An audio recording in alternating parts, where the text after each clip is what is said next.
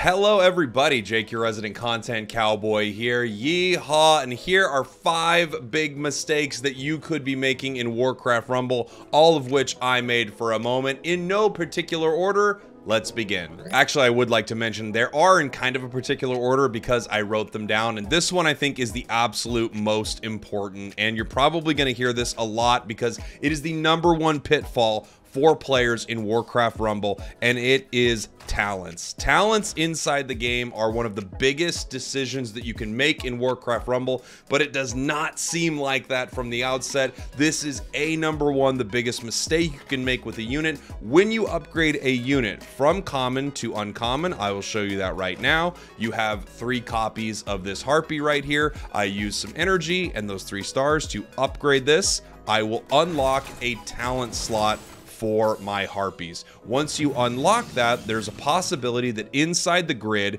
you will see a talent for these harpies. You also gain a level with that unit. Right here you can see there is a talent inside my grid right now for the leader Sylvanas Windrunner. This is the Black Arrow talent, pierce through enemies in a line, dealing elemental damage. This is actually probably the talent I want to pick up for this hero, but I'm not so sure yet. Even though I've been playing a lot of Warcraft Rumble, I'm not buying this talent right away, because once you buy this, you are locked into that talent until you upgrade this unit to the next rarity, which I have right here for my Blackrock Pyromancer rare, and that takes a while. You will not see the other talents cycle through the grid at all. So if you get your harpies upgraded, you have a choice between infectious swipes, trinket collectors, or talon dive, and once you pick it, you're locked in. Like, you're locked in for a while here, and you could make some good calls and you could make some bad calls. Please, new players, don't grab talents right away. Some of them sound good and are not so good. I've got some good ones on this squad right here, but I have units inside my minis here that I talk about, like my Worgen talent. I picked Lone Wolf. It is really not what you expect. I thought it was going to be this awesome situation where I would deploy Worgen often on the battlefield and I would, you know, reduce its gold cost by 1, but the radius of it is huge. Long-winded way of saying, be careful with your talents, don't get them right away, play a good amount of the game before you start deciding on talents, watch some content creators, see which talents seem to actually work well. You'll see them in some videos because you could make some pretty big mistakes with some of these. Like for instance, Flame Burst here for Whelp Eggs. When I looked at Whelp Eggs originally, I wasn't sure which one I was going to do. I thought Flame Burst sounded kind of cool. Chromatic Plating, I thought, okay, I could draw aggro from enemies. Rookery, you could have them all explode at once, creating like a faster way to attack some of your opponents. All of these kind of sound good. However, Flame Burst is far and away the best, especially when I saw some other creators using it. I thought, oh, absolutely, this is just like OP, but you wouldn't know that just from reading them all. So I think it's really, really important. Biggest tip I can give you, just be conservative with your talents. Wait for a little bit, wait until you can actually see it and get a good idea of how it's going to work, because some of these are good, some of them are kind of mid, and some are straight up bad. The #2 biggest mistake you can make is not doing Arclight surges, not continuing to push through the PvE campaign, and not claiming your rewards every single day. Claiming? Come on now, Jake. You are going to have lots of ways to upgrade your units. A game like this wants you playing every single day, and there are things to come back for every day. You have these 3 rewards that you can get just by playing matches. You can do quests, PvE, PvP, and you will be able to unlock these tomes. Sometimes, like today, I have a leader choice, which is really, really cool. Make sure you're doing your quests. Make sure that you are completing this at least just on a daily basis. Come on in and do your missions so you can clear this out. And when an Arclight surge is happening, that's when one of these areas here turns blue, and you'll be able to go in there and just complete missions essentially for fun that are lower than your level and get gold from it. The amount of gold you can get from an Arclight surge is equivalent to spending like $5 inside the shop. So it's a very, very good time to hop on in there and do that. And while we're talking about it, let's talk about the 3rd tip. I'm getting my fingers in there. Let's talk about the 3rd tip. Sounded bad that I'm going to talk about right here. One of the biggest mistakes you can make is buying the wrong things in the shop. This area right here daily offers, stay far, far away from daily offers. You don't want to be spending your gold here. As I've talked about in a previous video, focus on spending it inside the grid. Now, this is a mistake you could make. Let's take a look at my Huntress right here. I have an uncommon Huntress with a talent that I like. Me buying more Huntresses to get it up to rare, all that's going to do, if I buy each one of them, I need 10 total, so that's 900 gold to get it up to a rarity. And then once I get that, it will get 1 level, and I will have access to 1 other talent. You can only bring 1 talent into battle, by the way. So if I already like my talent, I would be spending 900 gold just to have it gain 1 level. Now, eventually, obviously I want this. Huntress is great. I think this is an awesome unit. And eventually I do want it to be rare just so I can get that, you know, extra level that I would get from becoming rare. But besides that, I would be wasting a ton of resources to get this unit up to rare. So at the beginning of the game, try to get every single unit. It'll happen pretty fast if you're smart about how you're buying your troops. Try to get all your troops, all your spells, because it raises your collection level. Then from there, you can go from from common, this gray look right here, common, to uncommon right here, and that's when you will start getting talents. I would focus on units that you like, moving from common to uncommon, but especially when going from uncommon to rare, I would really, really be careful. Don't waste a ton of resources doing this. This is something that you're going to be doing later in the game. You don't need to focus all of your energy on a Huntress right now. Don't focus all your energy on a Huntress. Sounds like a life tip. This is a quick one for your events. Make sure that you are doing your dungeons with your units that you have for that week. So it's Alliance Week right now. Dress appropriately. Make sure that you are putting your units into this dungeon right here. Like, I haven't done any for Maev. I haven't done enough for Jaina.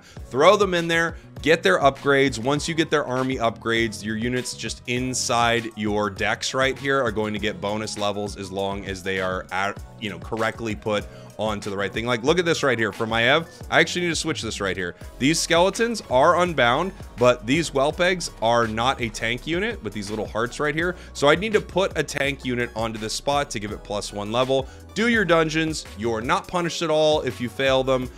So please make sure that you are doing your dungeons. The next 2 tips are going to be about gameplay right here. I've talked a lot about some of the outside of gameplay things, which I think is extremely important because that's where you're going to make your biggest mistakes. But inside the game, I think it's really important to start understanding how aggro works and how you can set yourself up for success. So a basic concept, right? You put a tank out, and then behind your tank, you have a ranged unit. This is super simple, but what this is going to do is any unit that attacks another unit, as long as it's able to hit it, so it's not a ground unit that can only hit ground, will aggro the first thing right next to it.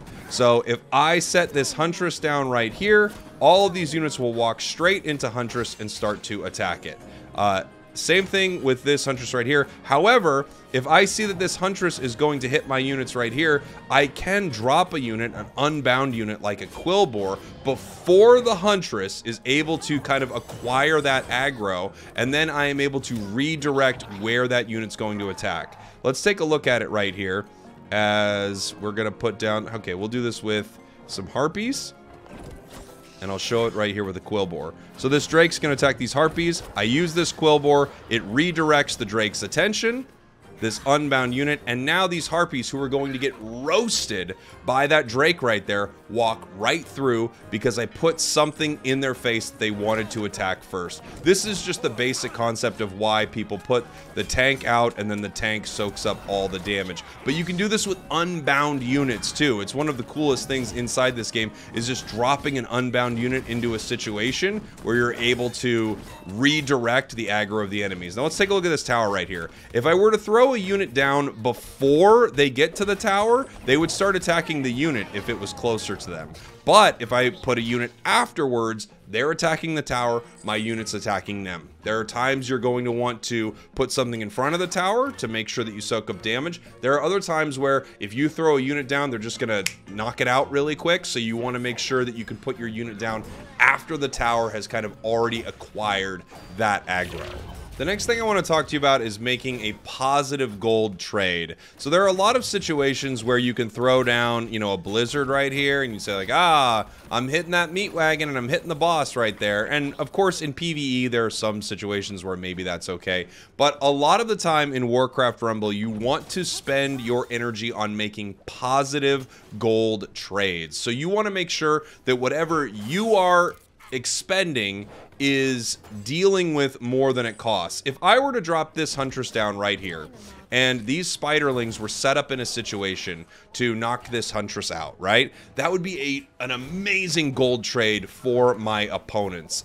Same thing if I'm able to pay a 1-cost spell and KO something that is, you know, worth a lot more, that's an amazing gold trade, right? You want to be thinking about it in terms like that. If I can play Blizzard for 4 gold, and I can, you know, take out enemies on the opposing team that cost them 10 or 11 gold to send my way, those are huge positive trades. In the same way the other way, if I use a Blizzard to take out a 2-cost unit like a Quillbore, though, then I'm wasting a lot of money right there. So it's really, really important to notice gold trades like that. Thinking about the game in this sort of economistic way, there's no way that word works there, I think is the best way to think about how to deal with things. For instance, if you look at a unit like Whelp Eggs or Harpies, let's take a look at Harpies right here. Harpies are a 3-cost unit. They're aerial, they do a ton of damage. You can even see what I was about to explain here, right in that little screen.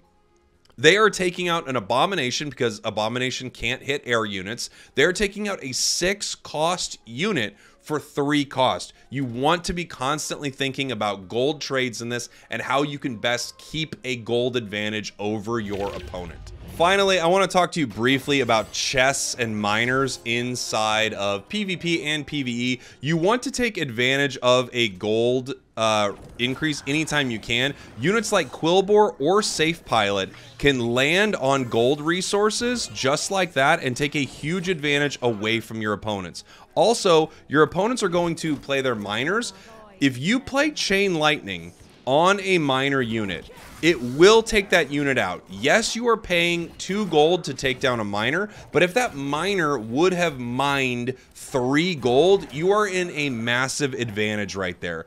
Keeping control of the economy inside of Warcraft Rumble is extremely important. Like I always say, look at it from an economist point of view, and you will start doing better inside of your games. Focus on controlling the gold, and then you will easily be able to set up pushes. Again, you can use a Safe Pilot and boom, land right on a chest and take it away from your opponents. It's pretty important to notice these things, and if they're already starved for gold, you can keep hitting them with something like Chain Lightning and take out their miners. It's just going to set them up into a situation where they're always going to be behind, and that's going to put you in a situation where you're always ahead. I mean, the math checks out, people. If they're always behind, you're always ahead.